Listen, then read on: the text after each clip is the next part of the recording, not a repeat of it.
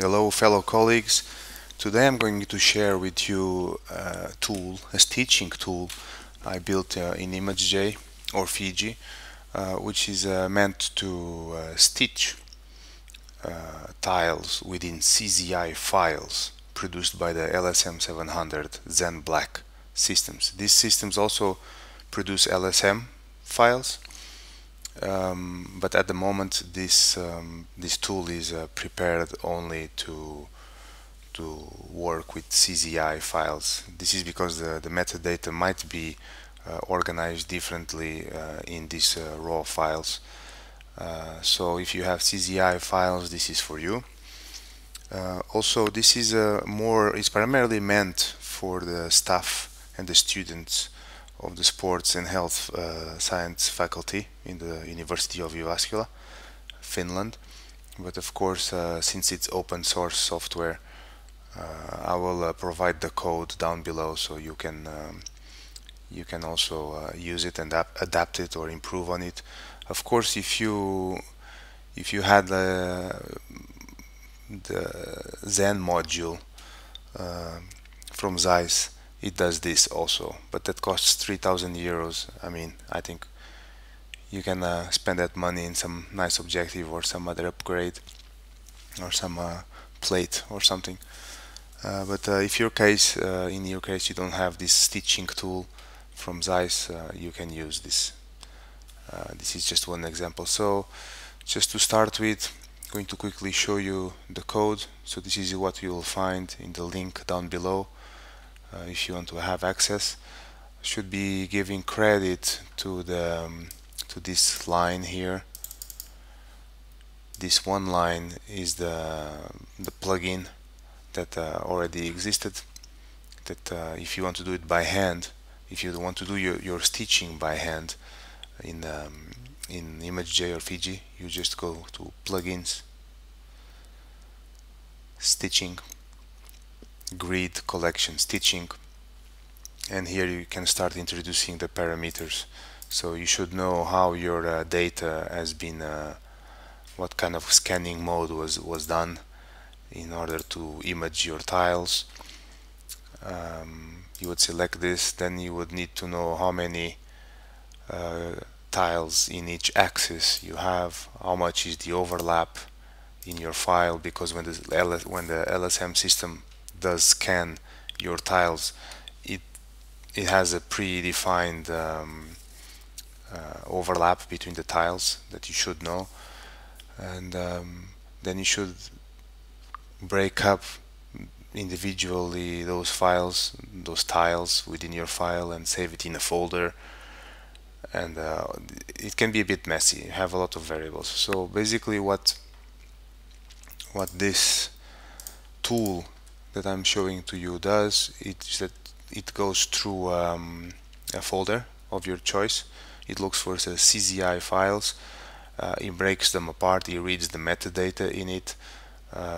It takes all sorts of information as the excitation wavelengths in order to produce the right colors, the Z stacking, how many steps, the tile overlapping, you don't need to introduce that data, the number of grids in each axis, etc. So if I just quickly exemplify you, try to open here, I just dragged a CZI file directly to Fiji ImageJ, and if you do the same, this is what you're going to see. This BioImport plugin opens and asks you how do you basically want to open it. You can fiddle with that and play with this, like for each file if you want, but if you just click here stitch tiles and OK, basically it ignores any sort of information, it just glues the tiles together. So as you can see, I can actually open another one.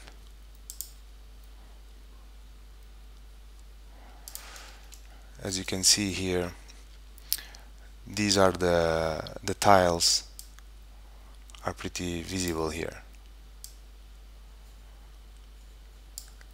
and they are not being really stitched. Basically they are just being glued to each other. And if we zoom in, you can have a better idea. So this region here is the same as this region, and this region here is the same as this. So all the overlapping is not taken into account, and it's just built. And of course, that's not the type of image you want. You want to fuse and to stitch this data together. This by default is about 10% overlapping in the LSM systems, but if I'm not mistaken, I think you can change that in the LSM itself. With this tool, it will just read the metadata and whatever overlap it has, it just stitches, taking that into account. So basically here for our people in Jyväskylä, in the sports and health science faculty, I built this little button here that you will see, this needle and this line. This is what you have to click, and of course the rest of the people, you just have access to the code and you just use the code as you want, and of course you can run it here or you can create your own buttons. But for our people, you just click here. There's going to be this introduction window. There is some basic information how you should save the files, and this is likely to change with time as the tool is being improved and updated. So if you do see any errors and problems, you should report them so we can keep improving this tool. But for now it is doing pretty efficiently simple stitching. So you have two basic options. If you want to open your images once they are stitched, or if you just want to leave them there saved, I'm going to have them opened. And you can choose if you want to have an enhanced display. Basically you just stretching the histogram and cleaning the noise with some despeckling. So for visualization purposes it might be useful if you just want to check if your stitching is okay, or if you want to present it quickly to someone. But if you want to analyze, you shouldn't use this at all, because of course the data is being transformed as you are changing it. So let's leave it like this for now. You click OK, and then you are brought to a window where you should choose the folder that contains your CZI files. If you are wondering, I'm not Elena, but this is where our test CZI files are. There is a few inside this folder already, so you just click select. So this is what counts here. So it's doing its thing. It opens a log window also if you want to follow more closely. And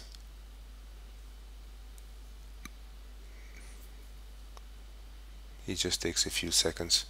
It comes with a little information window saying how many files have you actually stitched, and it can be useful. And here they are. So these were the CZI files that were inside of this folder. And for comparison, I think we can use the previous image I showed you. So here it is. So this image here in the right is the image with the raw data where the tiles were just put together side by side, as you see here, ignoring the overlap. You see this cell is the same as this cell, this nuclei. And here, okay, now here you can see the difference. What happens if the enhancing is clicked? All this contrast is improved. You know, like if you are in a presentation it can be useful, but if you are going to analyze this data it's really not useful. But you can measure how the stitching went. Pretty efficient. And yeah, so this is just a simple stitching. This was actually, I think, a 5 by 5 tiles. You can do other types. I can show you just quickly some other examples. So just to repeat, you come here, click this needle,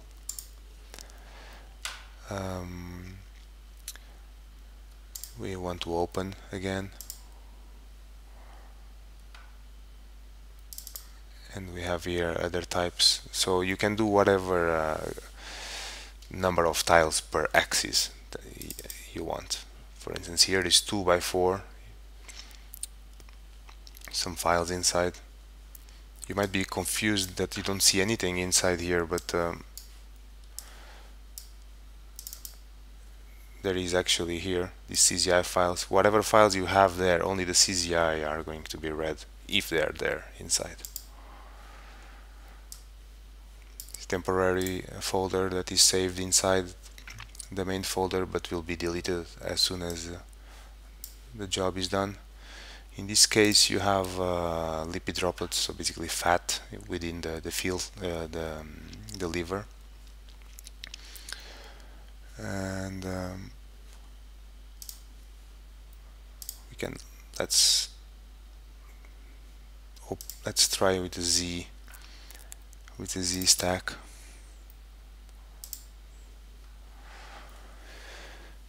Yeah, so this saves you at least 3,000 euros, and you can, and a lot of work if you want to do it by hand. Of course, you could come here like I showed you, to plugins, and stitching, and grid collection stitching, and this basically would bring you to this line. This would run only this stitching plugin, this one here, which the credit should be given to their builders here. Yeah, so this is pretty much it. I hope you can enjoy, and good luck and have fun. Thank you.